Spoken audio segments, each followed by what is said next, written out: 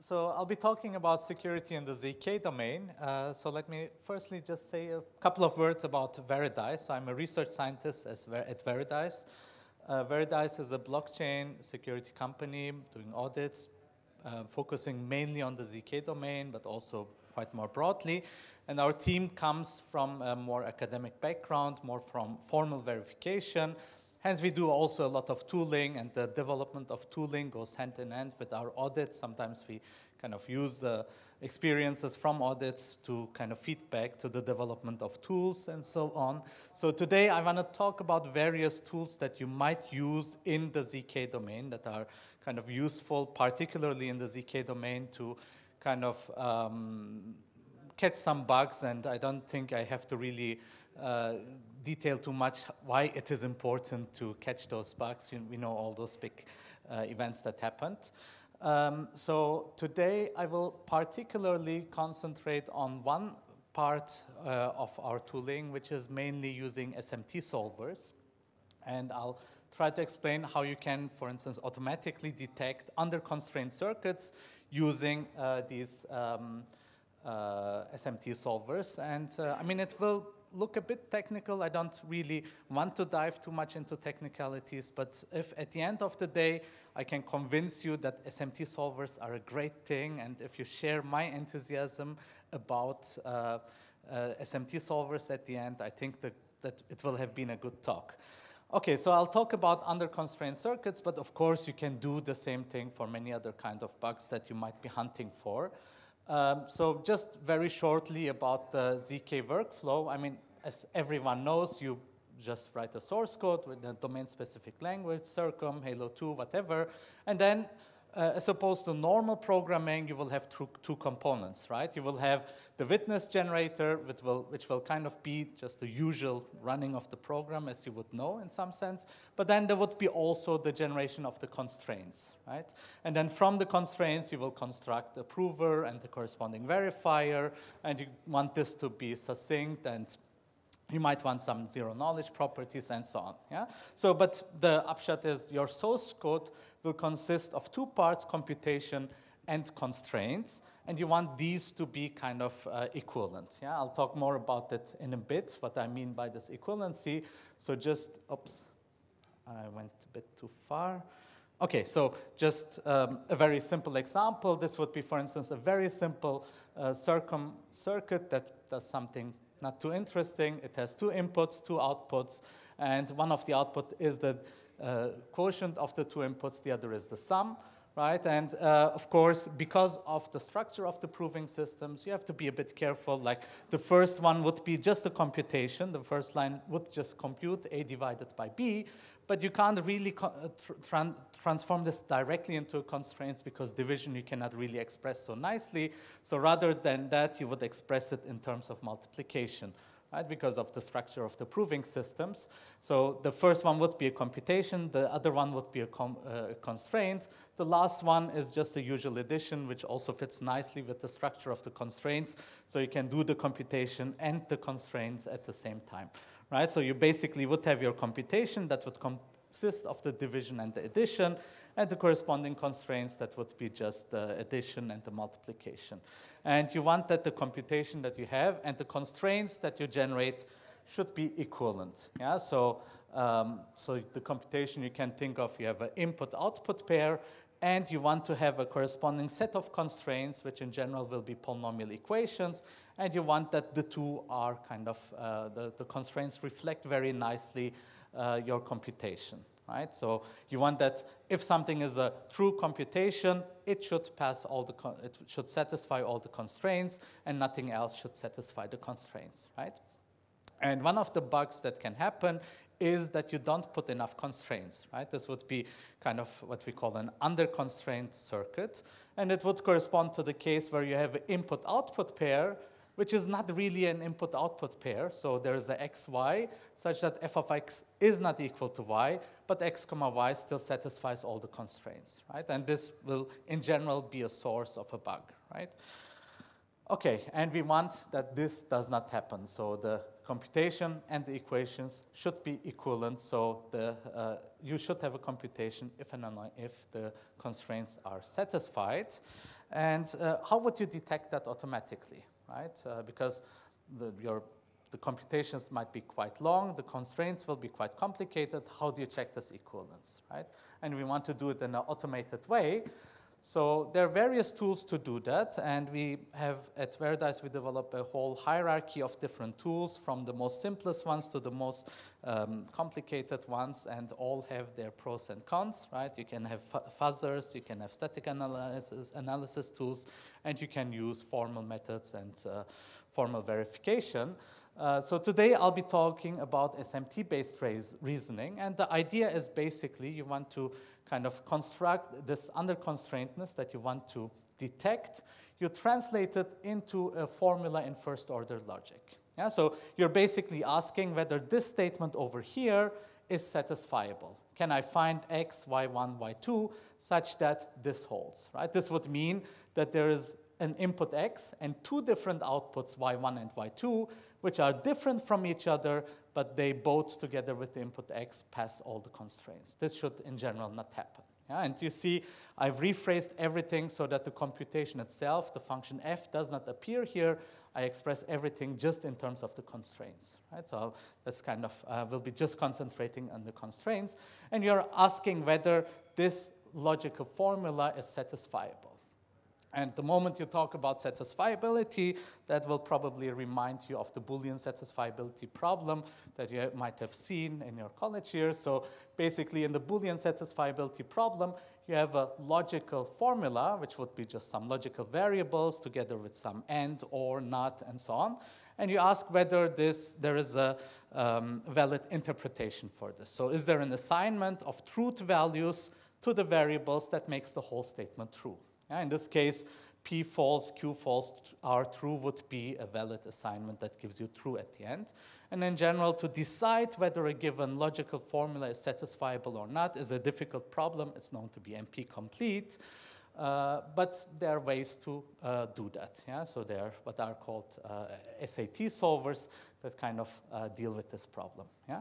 But in our case, our constraints were polynomial equations over a finite field. So we don't only work with truth values, we also work with additions, multiplications, field elements, constants, and so on. Yeah? So just the normal SAT solver will not suffice, so that's why we use SMT solvers. So SMT stands for satisfiability modular theories, and the idea is basically you take a normal SAT solver, but you add on it an additional theory. Yeah? This could be, for instance, the theory of integers, the theory of real numbers, or in our case, it will be the theory of a finite field. And then you can reason in that theory. Yeah? And then you can ask questions like, is this formula in this theory satisfiable or not? Yeah? And so what would SMT solvers give you? So you would supply it with the first order logic formula over a given background theory T. In our case, it would be the theory of finite fields. And it would output to you either that it is unsatisfiable, or it would tell you it is satisfiable, and it will give you a model for it, right? Okay, just to give you an impression of what the possible theories could look like, you could have, for instance, the theory of the integers with just addition. Yeah? This is also known as Pressburger arithmetic, so it would be linear integer arithmetic. This is a quite simple theory. It is complete and decidable. Yeah? And you have quantifier and elimination, but it is not very expressive, for instance, right? So you cannot talk about divisibility, you cannot talk about prime numbers, you have no nonlinear equations, and so on. If you add these, if you add multiplication, you would get a theory that is incomplete and undecidable, which is also not nice because it's not anymore true that any statement has a proof in this theory or its negation has a proof. And given a given statement, you cannot algorithmically decide whether it is satisfiable or not. Yeah? So these are the basic results from logic, right? Okay, just to give you some more visual examples, you could look, for instance, at the linear real arithmetic. This would be complete and decidable, and methods. This would kind of translate into simplex method and Fourier-Motzkin elimination, that kind of theory. And what's very surprising maybe is if you look at nonlinear real arithmetic, so if you have the real numbers together with addition and multiplication, unlike the case of the integers, it will be a theory that's complete and decidable. Yeah, it's a result by Tarski. And the nice thing is you even have something called quantifier elimination. Yeah, so given a statement in this theory, you can, if it has certain quantifiers, you can obtain a corresponding statement in the same theory which does not have quantifiers, so that one of them is satisfiable if and only if the other is not satisfiable. Yeah, so just to give you a list of possible theories that are, for instance, supported by CVC5, it's quite long, so you see it's a very rich world. It's lots of space to experiment with SMT solvers. Let me just give you some nice examples just to share the enthusiasm about SMT solvers. So you would, in this case, you would, for instance, look at these three constraints. You're looking for a real number, so this would be over the theory of reals. You look for a real number which is inside the red circle on the blue curve such that the x and y coordinates are different. Yeah? So the SMT solver has a certain syntax. You enter everything in that syntax. You run the SMT solver, and it returns that it is satisfiable. And one model, so one satisfying assignment would be x is minus 1/2, y is equal to minus 2, for instance. The really nice thing is that you have, in fact, quantifier elimination, which would mean that you can, for instance, give a statement that has a quantifier, right? So you say there exists an x such that ax squared plus bx plus c is equal to 0, right? And quantifier elimination means that from this you can obtain a new formula without quantifiers that is satisfiable if and only if this is satisfiable. Yeah? So if you run it through the SMT solver, you see that the outcome would be this formula that you know for the discriminant that you already know from high school, right? You look at the discriminant of this quadratic polynomial, b squared minus 4ac, and the SMT solver would tell you, it would discover for you what the discriminant is, and it would tell you, okay, if the discriminant is non-negative, then this is satisfiable, or if a is 0, so if you have a linear equation, or if you have a constant which is 0 in the end, yeah? Okay, but in our case, we'll be more interested in the theory of finite fields, and we want to work with we want to kind of decide within the theory of finite fields.